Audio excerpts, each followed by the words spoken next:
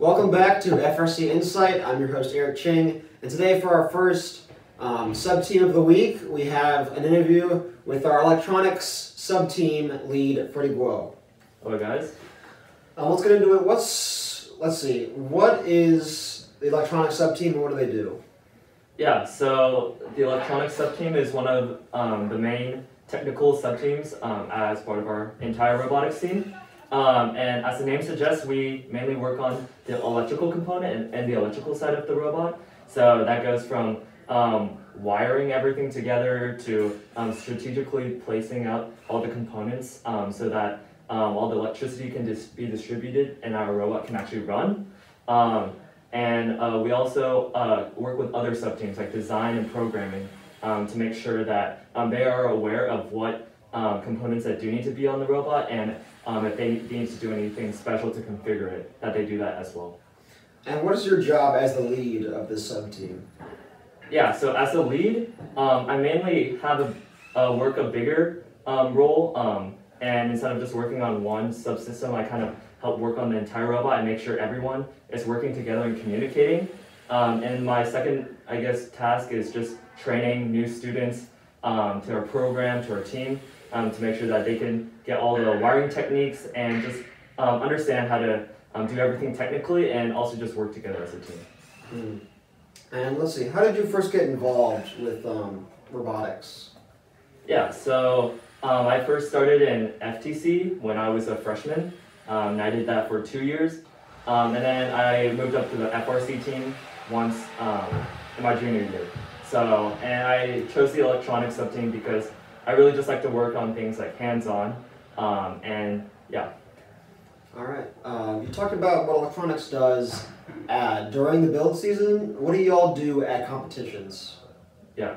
So at competitions, one cool tradition of our sub-team is that we'll actually get a little fanny pack or tool bag on our side, and then that has everything from pliers, wire cutters, wire strippers, zip ties, just everything to make sure that the robot is fully functional on the electrical side, and that and before every match we would check every connection to make sure nothing is unplugged, no wire is loose, and then we also help ensure that the robot has a fresh battery before every match. All right, thanks. I think that concludes our interview.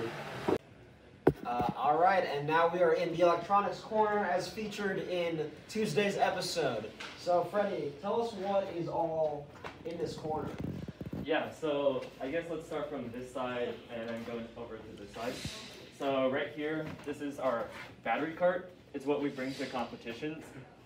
We'll store all the battery chargers and batteries in here. And then this helps ensure that all 3 of our teams this year will have enough batteries to go around. So this goes to the trailer, right? It does, yes, go into the trailer. So these are all of our batteries. We do have a lot. And one fun fact is we'll actually name our batteries, just like an inside joke or something funny, but also because we get to have a quick understanding of what batteries we have. So moving over to this side, we have a bit of storage space underneath for some components or products, but right here it's a neat tool. It helps test our batteries. So we hook it up to this laptop over here, and then we can get a good representation through a graph of how well each battery will work. So it does serve a lasting memory for our sub-team. Over here we have more storage space. Again, we have a lot of components, motor controllers, VRMs, also just old products that we might not use immediately, but we have on hand, so that in case we do, we can grab it out of here. So this is our blue cart. This is what we actually bring to a competition.